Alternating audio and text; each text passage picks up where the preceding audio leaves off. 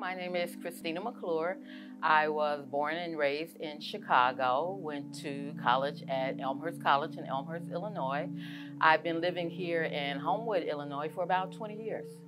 My journey with cancer, as with anybody else, it's a hard journey, but I've been told if you have to get cancer, you probably want to get it like I did. Mine was caught early.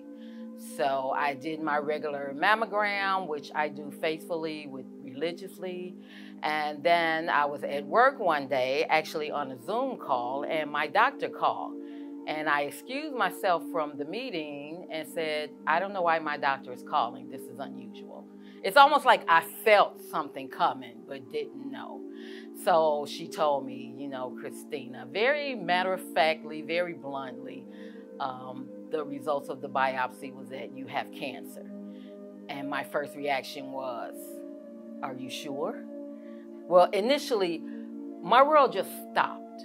Everything stopped. It's like there's a commercial, and they say, when you get that diagnosis, you want everything to stop.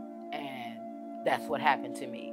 I had the surgery, I did the radiation therapy, but I didn't start again for about 9 months.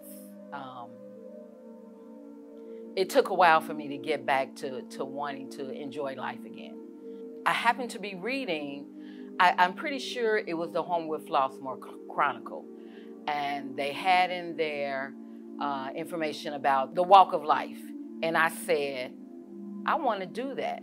And that's probably the first time I felt like I want to do something. Something for me and something where I felt like I could give back. I didn't raise a whole lot of money, but it kind of jump-started me to getting back to living again. That's how I came to be here. I actually read about it in the Chronicle. And then I said, well, let me look and see what else they do at the Cancer Support Center. Like I say, I've been living here for 20 years. I've known this place was here. I go by it all the time. Never thought that I would have an occasion where I had to come in. And so now I'm here, and I'm here a lot. And I'm having a good time because I found that what I need is movement. Some people need to talk. I'm kind of a quiet person. You know, I don't have a whole lot to say. I have an excellent support system. But what I need is to move. I need to get out of my house. I didn't know how tight I was until I started moving again. Thank you for listening to my story. I hope this helps you in any way. And also, if you can help the Cancer Support Center, Giving Tuesday is November 30th, but you can give as much as you can, as often as you can during the month of November. Go to the website at cancersupportcenter.org. And again, thank you so much for listening to my story.